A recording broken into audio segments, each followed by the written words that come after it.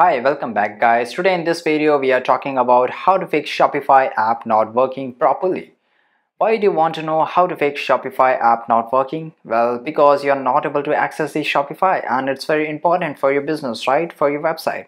So today I will show you how to fix Shopify app not working. Right, so by the way guys, check the video description and I will try to leave the written instruction there. So the very first thing you have to do, you have to just go to the Play Store here on your mobile application.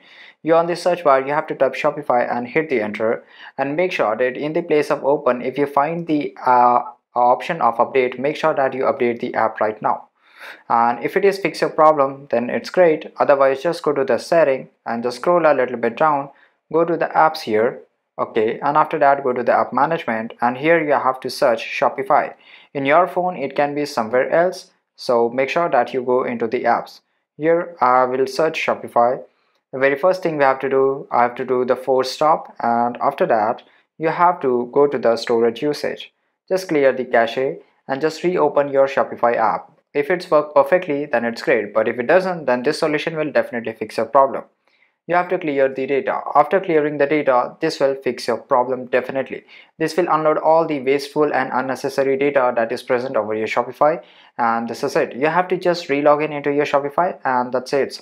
Your app will start working properly. So there you go guys. If you want to know how to fix Shopify app not working, this is the easiest way I know how. If you know another way how to fix Shopify app not working, leave a comment below.